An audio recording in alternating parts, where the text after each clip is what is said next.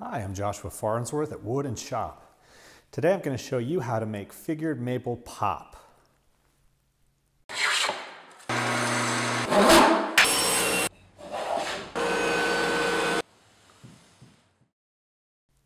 Figured maple is a gorgeous wood and it's perfect for bringing attention to your furniture because of the way the translucent waves in the wood reflect the light. But with a quick and easy process using aniline dyes, you can create more contrast and really make the figure stand out. First, I start with a sample board cut from the same figured maple board that I'm using to build a piece of furniture. Then I'll sand it up through the grits and stop at 220 grit. Next, I get out 3 different shades of aniline dye. A dark color, either a darkish brown or a black, I prefer brown, a reddish or amber dye, and finally a yellow dye. In this example, I'll be using a powder dye. Dyes also come pre-mixed and those work too. There's a couple of good brands that I can recommend, and I'll put the names and colors in the description below this video. So to get started, pour a little bit of hot distilled water into these 3 containers. You don't need much water because of how concentrated this powder is. The dye I use recommends mixing 1 ounce of powder into 1 quart of water, but that's a lot for a sample board and for most pieces of furniture. I'll probably just be using 1/8 of a teaspoon here with this amount of water.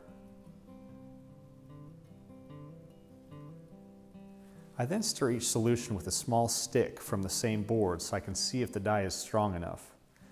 That way I don't have to worry about measuring.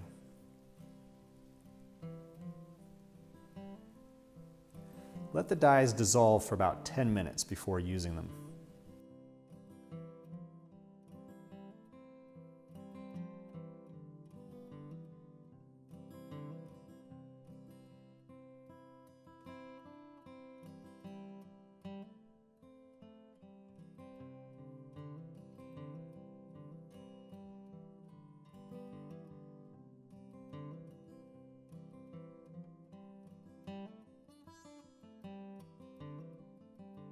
Before wiping the dye on, I dampen the wood with a little bit of water to help the dye penetrate more evenly. I use a balled up rag cut from an old t-shirt. Then I apply the dark brown dye first.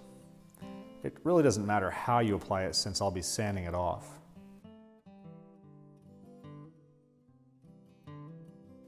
I let the dark dye dry for around 15 to 20 minutes. You can see how the dye has penetrated the wood, especially the figure. Then I use a block to sand the surface of the board with 220 grit sandpaper. I keep sanding until I can only see the dark dye in the figure.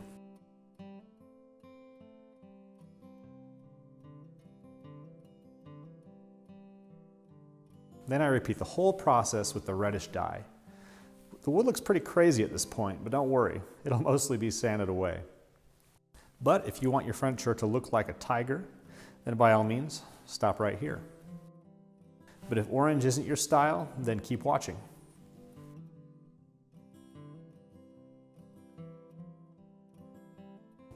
I next add some warmth to the wood by following the same process for applying the yellow dye. However, this time I don't sand after applying the dye, unless my dye concentration was too strong.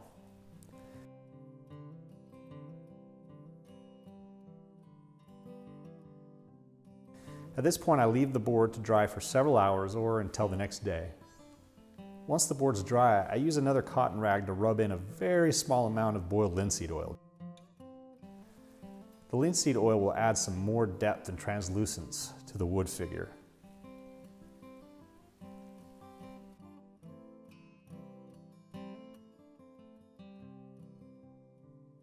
After just a minute or 2, I wipe the linseed oil off the board with a clean cotton rag.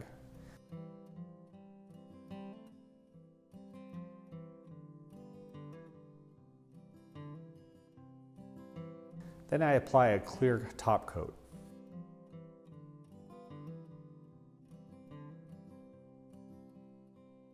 As you can see here, it brings a nice wet contrast to the wood and makes the figure pop.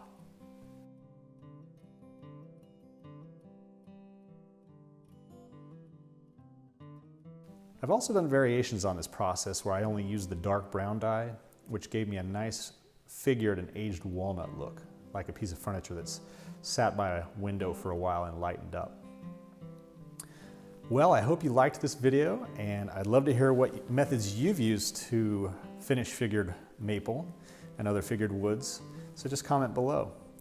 And feel free to share some pictures of maple furniture that you've built on my forum. You can click up there somewhere to visit the forum. If you want to see more videos from me, click the subscribe button down there and select the bell so you can be notified when I've posted a new video. Thanks for watching. If you're interested in woodworking with a mix of hand tools and power tools, visit my website at woodandshop.com, where you can find a bunch of free woodworking lessons, workshop tours of amazing woodworkers, and our very popular tool buying guides. Make sure you subscribe to my free newsletter and check out my 10 steps for getting started in woodworking. Enjoy!